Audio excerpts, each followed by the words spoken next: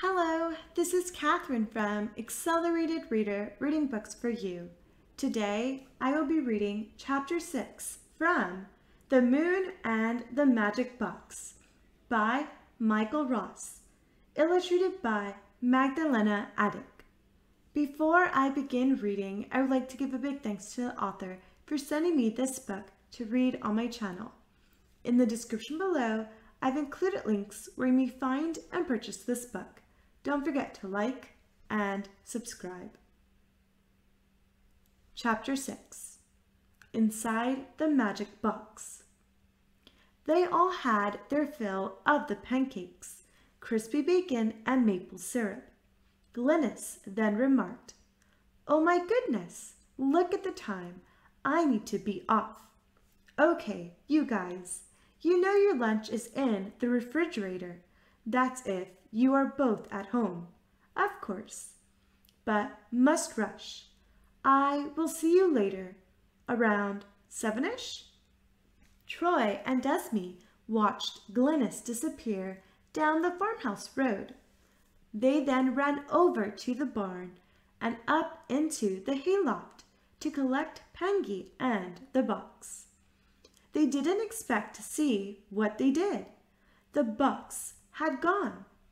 Pengy was half buried in hay, and almost on his lap there was one of the Rhode Island red chickens, a very pretty plump one called Jemima. Troy had a name for all the chickens on the farm. What was strange was that Jemima was lying on her side, very much awake, but not moving in the slightest. "What's going on, Pengy?" asked Troy. There was the customary radio tuning, then a big smiling mouth with lots of gleaming teeth appeared on Pengy's face, and he remarked, "Oh, very nice bird. She tells me she is stressed out. So what you humans call it? Ah, yes, hypnotized her. Look at her now, very happy chickie." And sure enough, Pengy stroked his finger along her back, which seemed to bring her out of the hypnotic trance. Jemima jumped up and happily started clucking, and was surrounded by the other chickens, who just followed Jemima down the ramp to one side of the hayloft and down to the ground floor, followed closely by Nesbit, who couldn't believe that Jemima wasn't flapping her wings and trying to get as far away as possible from him. Troy and Desme wouldn't have believed it if they hadn't seen it for themselves. For now, though, Troy and Desme were both thinking they wanted to take up Pengy's offer of looking around the box. Was it magical? In what way is magical? Was it good magic? Was there anything it couldn't do? All these thoughts were rolling around Desme and Troy's heads. But one thing was for sure. They had built up in their minds that it was possibly some sort of genie's lamp. "Well," inquired Troy to Pengy, "we would like to take you up on your offer of having a look around your magic box." "Yes, yes, yes, we do it now," chimed up Pengy, and then quite suddenly there was more radio tuning, and his voice suddenly changed to that of a Russian woman. For no reason Troy or Desme could fathom at all. "Of course, my darlings, I will summon Box, and I will show you round. Step back, my darlings. When Box is here, we will all go in together." Inquired Troy. "What's with the change of voice to a Russian woman?" "Oh, my darling," Pangy said, concernedly. You don't like it? There was more radio tuning, and suddenly there was a voice very similar to Arnold Schwarzenegger's from the Terminator films. Ah, so maybe you like this voice better? Suggested Pangy. Well, it was better in the sense how uncannily like Arnold's voice and accent it was. Both Troy and Desmi burst out laughing. When they closed their eyes, they could swear Arnold was standing in front of them. Nesbit had sidled up between them all and started whining. This was becoming all too confusing for him. He didn't know whether to bark or run away. He stood his ground for the time being. Troy suggested to Pangy that they go to the farmhouse since Troy's mom was out for the day, and use the large living room since it is very private. But of course, at the moment the box wasn't there. It had evaporated into thin air. Pangy, who was able to read Troy's and Desmi's thoughts to a certain extent, suddenly came out with, "Ah, so, Miner Boxy can come wherever I want, yeah? Let's goes to Halsey. I will make Boxy appear." "Why, Maggie?" "Oops, that German for like magic." "Quick, but ich cannot walk easily unless Miner hands you hold, or I am carried." Troy and Desmi looked at each other, then decided that if they each held his hand, they could support Pangy and walk to the farmhouse. But Troy was a little worried. If those idiots from the army suddenly showed up, all would be lost. Then Troy clicked his fingers. He remembered his mum had brought some little play clothes for his nephew, who was only 5 years old. Troy told them his idea, asked them to hold fast, and nipped back to the utility room at the end of the kitchen. And yes, there it was, a large cardboard box full of little playsuits. Troy started rummaging through the box. There were cowboy suits, Native American Indian suits, but they all looked a little too long on the leg and would be sure to trip Pangy up. At the very bottom of the box, he found something that had been put in the box by mistake. The prettiest little pink and white girl's dress, with lacy white socks and typical girly black shoes. Best of all, there was a girl's wig, blonde in color, that had been plaited on 2 sides and tied at the bottom with 2 large red silk bows. The wig looked a little on the large side, but there was an elastic band at the bottom, which would usually be used for securing the wig on a child's head by placing the elastic band under the chin. Troy pulled this outfit out of the box and thought, "Perfect!"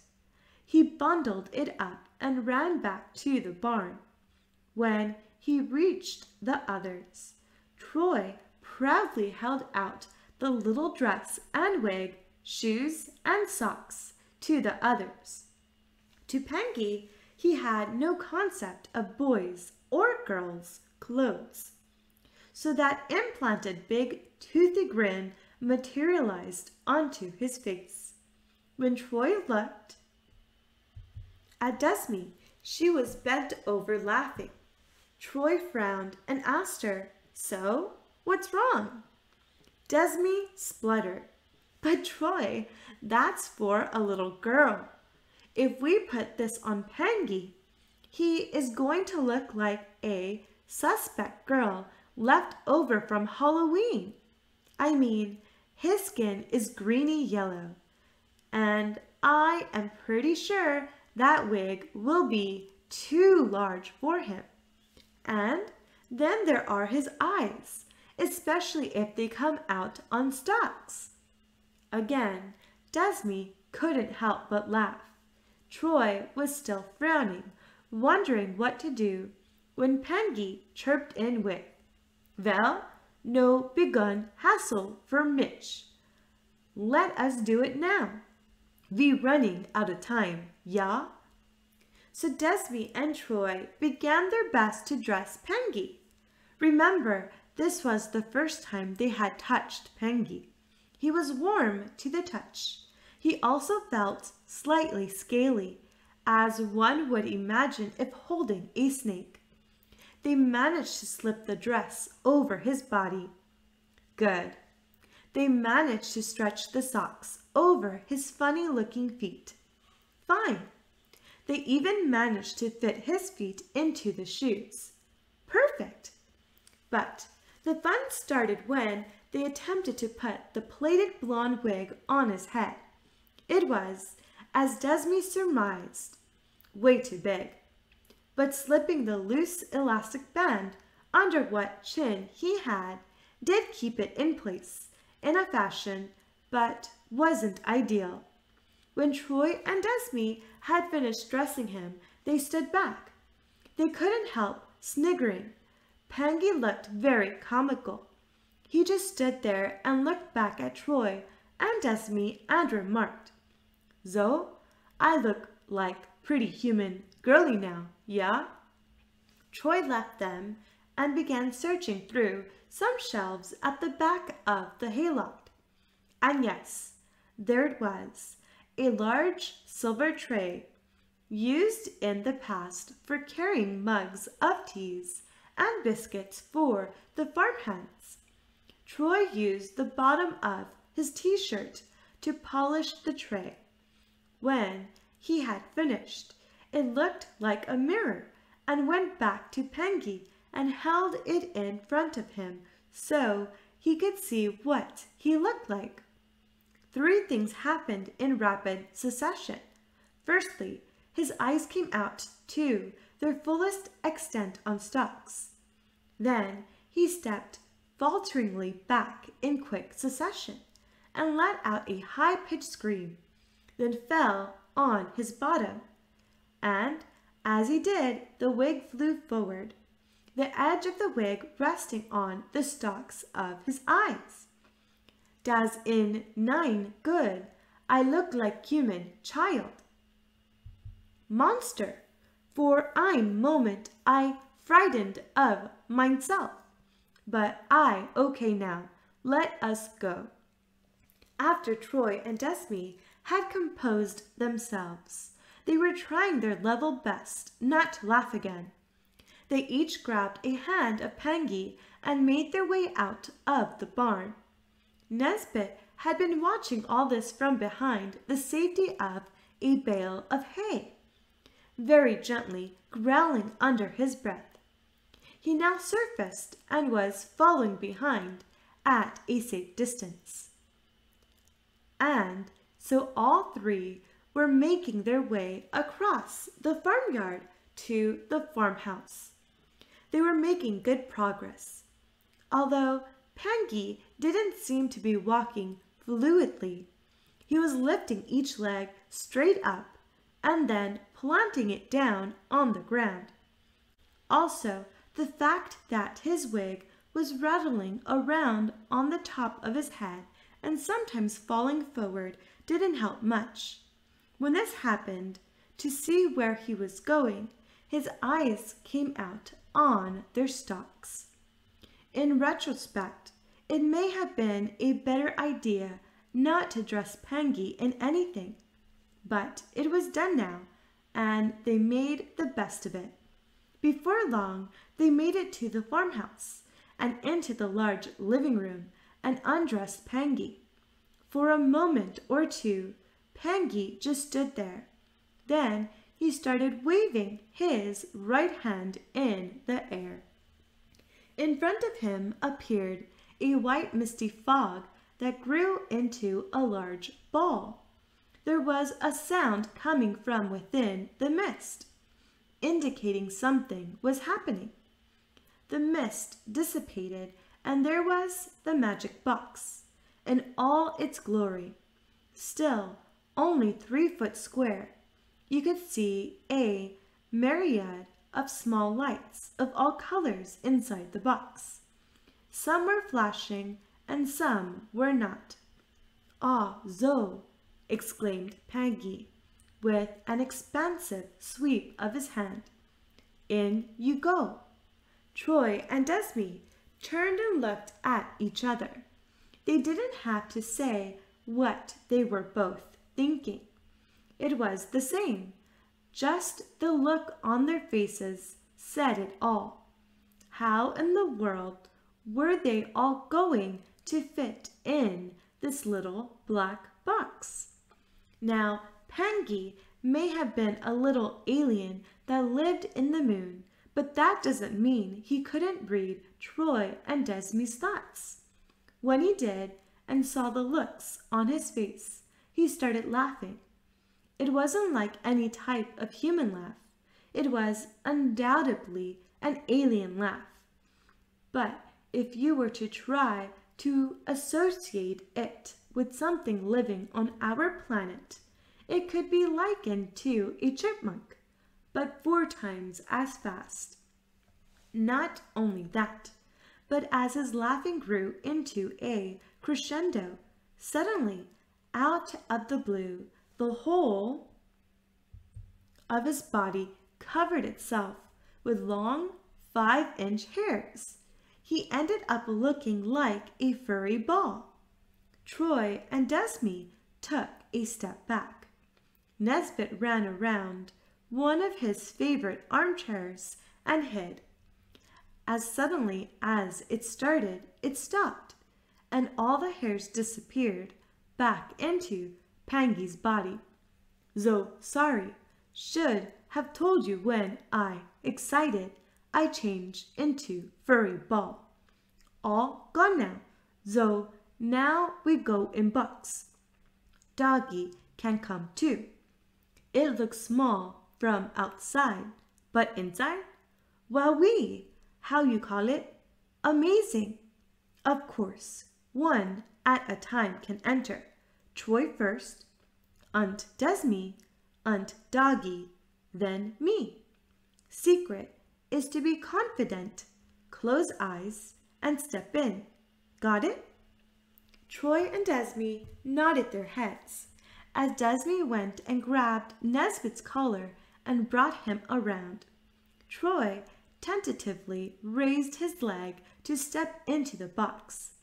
He was very dubious that this would work, so he closed his eyes as instructed and concentrated and stepped into the box. It was bizarre. There was no resistance under Troy's foot. He felt like he was falling, tumbling over and over. It was dark, but with what appeared to be stars all around him. Suddenly, he landed on his feet, and very gently.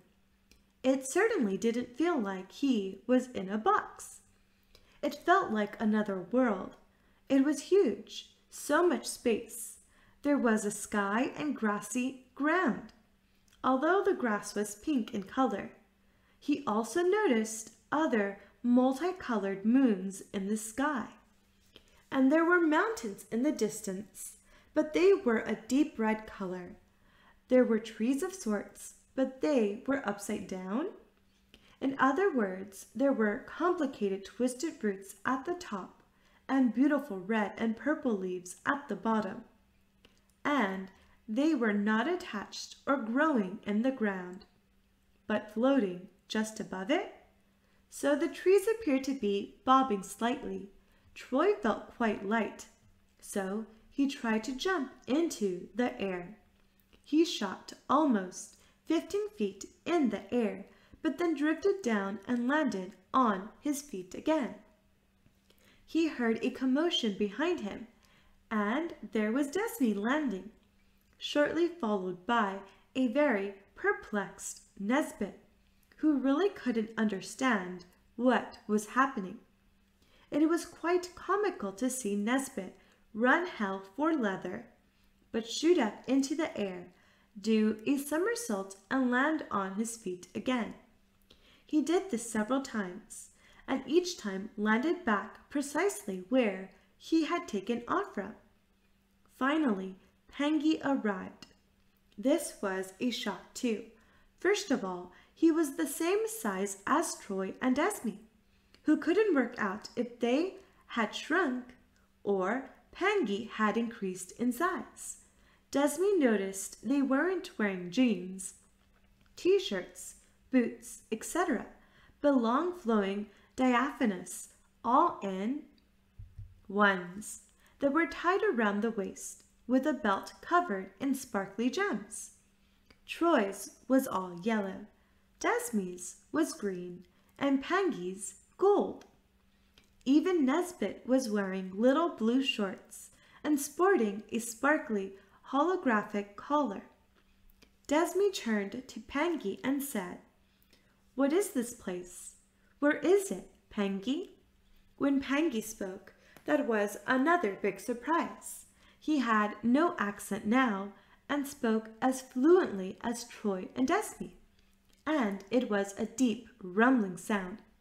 "Ah, well," remarked Pengy, "this is an alternate world that myself and generations of my family have constructed using our thought processes. It is a secret haven. It can only be accessed via the magic box. The magic box was presented to us many millions of years ago by a visiting traveler from another dimension. He had a strange name. He was called Andropalathan, the 118th, a race of aliens that help other worlds, not only in our dimension, but many thousands of others." While Troy and Desme were trying their level best to get to grips with all this, in the background, somewhere, they could hear whispering. They stood still and listened and tried to figure out not only what was being said, but where it was coming from. "This is weird," whispered the voice. "What's with the trees being upside down? Don't they know how confusing that is to a male dog? And why am I wearing this outfit?" continued the whispering voice. "I'm wearing a human suit. We are not meant to wear suits. Humans wear suits, and we wear the coat we were born with. It is all because of that funny-looking green thing with eyes that pop out on stalks. Maybe a little nip on his backside might make him not appear so weird." At this point, while Troy and Desme looked at each other trying to focus on the whispering, they both turned around, looked down, and there was Nesbit. "Have you seen this, Troy?" remarked Desme. "Nesbit is wearing blue shorts." When Troy looked down, he started laughing at the sight of Nesbit wearing shorts, and the holographic collar had impressions of different sorts of bones on it. Then the whispering voice then said, Yeah, have a good laugh at my expense. That's not just typical, it's downright rude, I will have you know." The voice was now talking, not whispering.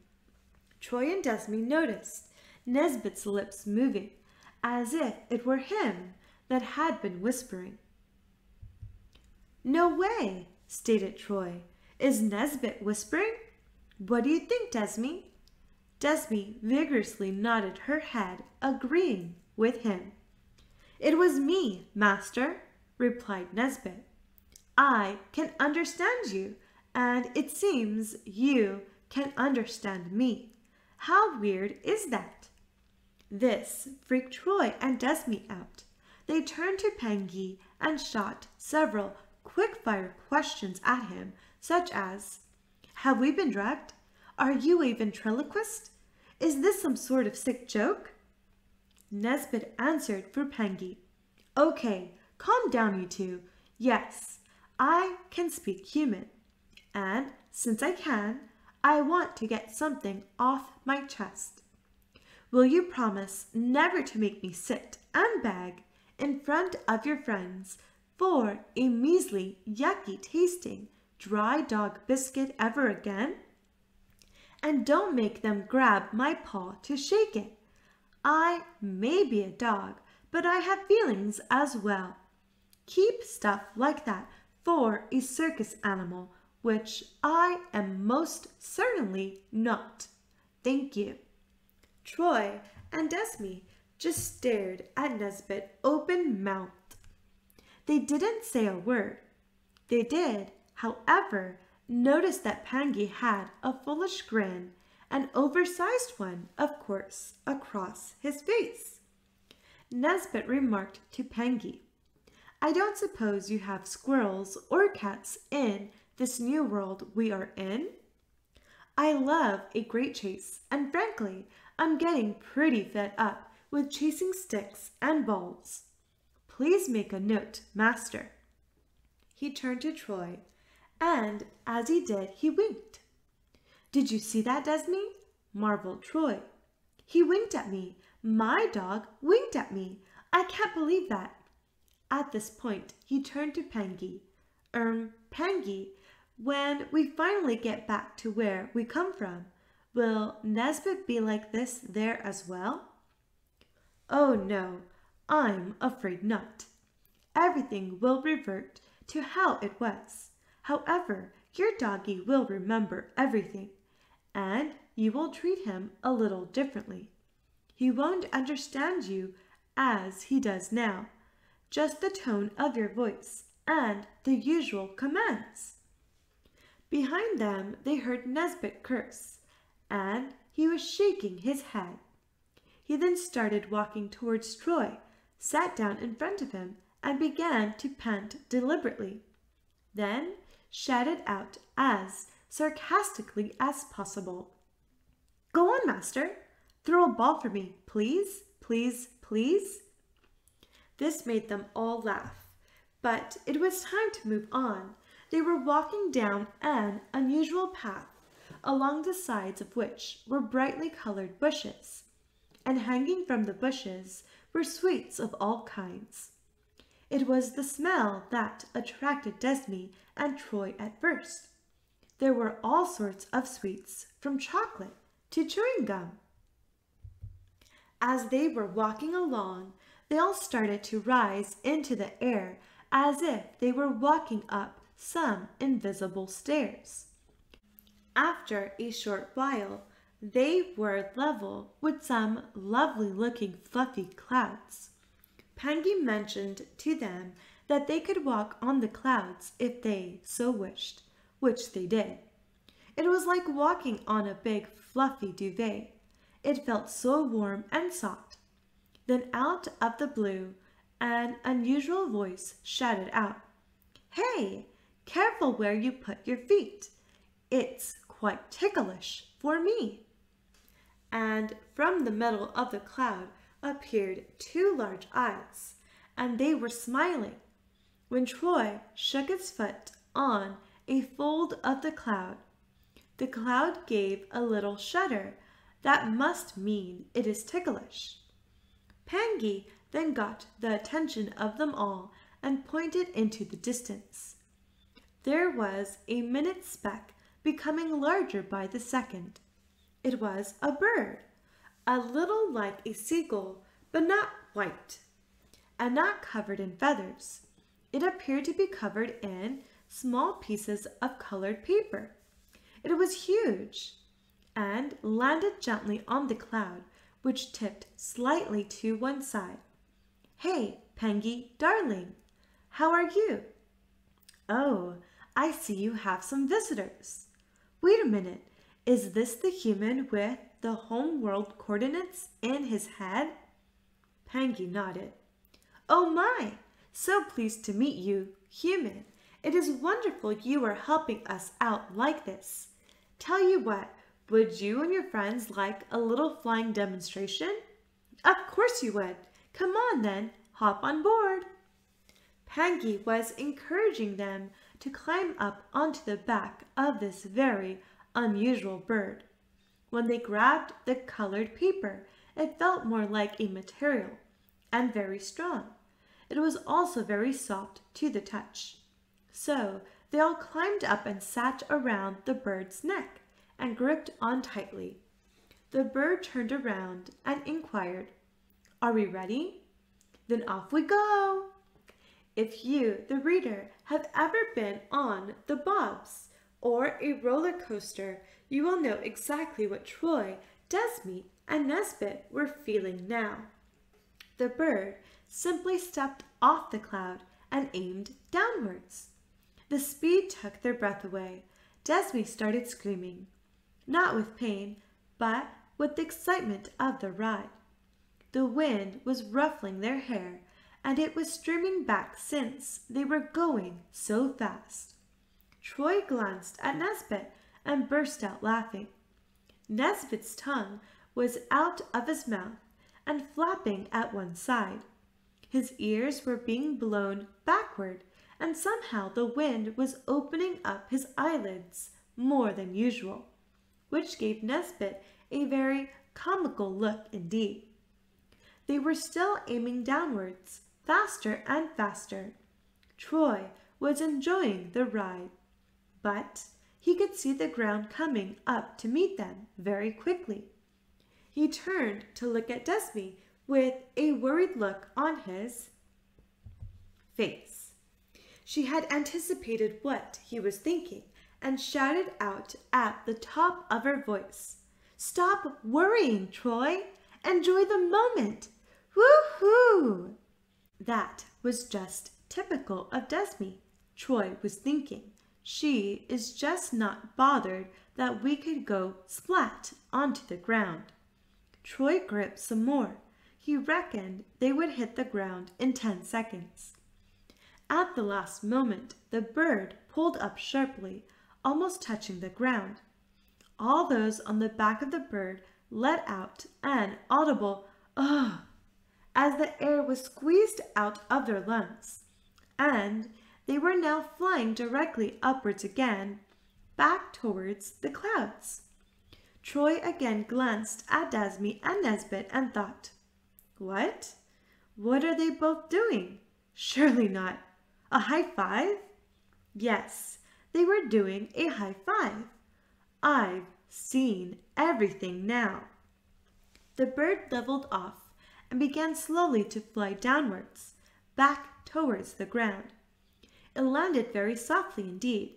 They all slipped off the bird's back, thanked the bird, which flapped back up into the sky. Pangy remarked that they had better make their way back out of the box. Time can do strange things when in the magic box, and Pangy wasn't too sure the effects it would have now it is on Earth. Follow me, one at a time, please, insisted Pangy. But before he set off, he went to them all and sprinkled a little sparkly dust onto their heads. We are aiming for that little glitch just to the left of that mini upside-down waterfall, ordered Pangy. The glitch was a little upright circle, probably 6 feet in diameter. There was a yellow mist on the inside of the circle. And finally, remarked Pangy, just as you came into the magic box, close your eyes and walk into the glitch, and you will be out. One by one, they did as they were told, and sure enough, they were all back in the farmhouse living room. For a few moments, no one said anything. Troy and Desme glanced at Nesbit, who was back as before, sitting on his haunches, mouth open and panting. Troy said to Nesbit, Was that fun, Nezzy? Nesbit stood and happily wagged his tail.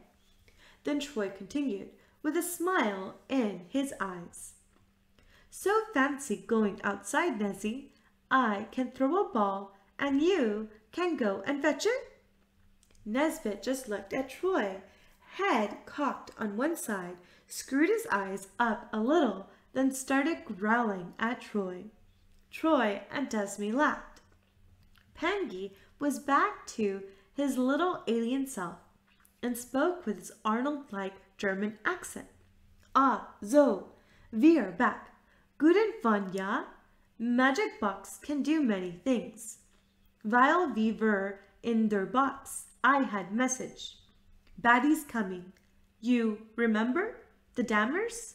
Horrible. They know where I am now, so have to hide, protect myself. It won't take them long to know you have homeworld coordinates in your head, human. I will have to instruct you how to stay safe. With that, they watched Pangy wave a hand over the box, which started to unravel behind a veil of white mist and then disappear.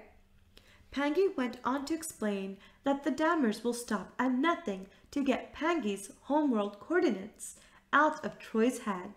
Now they knew that is where they were. It wouldn't just be a case of removing the coordinates, but would attempt to suck Troy's spirit from his soul. It is the Dammer's only source of nutrient. Once the spirit is removed, it can never be put back. Pangy handed Troy what looked like a fountain pen. Pangy told Troy it was a mini magic wand, and when necessary would cloak Troy and anyone else close to him in an invisibility cloak, which would confuse the Dammers, but not for long. This little wand is rather special. It came into Pangy's family around 6 million years ago and was given to them by an alien race called the Travelers, as a reminder of their friendship. The Travelers are an ancient race whose sole purpose is to help other struggling alien races. In fact, because we humans have made such a mess with our own planet Earth, we are at this very moment being observed by a traveler called Andopalathan the 118th, who may step in if pandemics continue, or we continue the abuse of our planet, causing global warming, etc. The wand is very intricate. It is covered in precious metals and jewels. When at rest, it looks like any other precious piece of jewelry. But when its powers are initiated, it forms a connection with the hand of the person using it by forming an electric blue bracelet which surrounds the wrist. From there, a person's thoughts initiate its power, so obviously a thought must be carefully planned and thought out. In Troy and Desmi's case, all they would have to think about is forming a protective invisibility cloak around them. Pangy realizes the power behind this wand, so has already programmed the wand, only to provide this one magical invisibility act. He is thinking of Desmi and Troy's safety after all. With great power comes great responsibility. When the time comes and the wand is not needed anymore, it will simply remove itself from Troy and will make its way back to Pangy, wherever he may be. There was also another huge problem, explained Pangy. Since Pangy and his kind live inside the moon, they are responsible for the upkeep of the phases of the moon, from full to quarter to new moon and so on, and it is the crystals that are vitally important to maintain the moon and keep the moon shining brightly in the night sky. And since the crystals were stolen by the Dammers, they need replacing and replenishing, and until they are, the moon will start to wane to the point where it would lose its luminosity, and all you would see is a black hole in the night sky. So it became very apparent that time was of the essence. Thank you for listening. Stay tuned for Chapter 7. Don't forget to like and subscribe. In the description below, I've included links where you may find and purchase this book.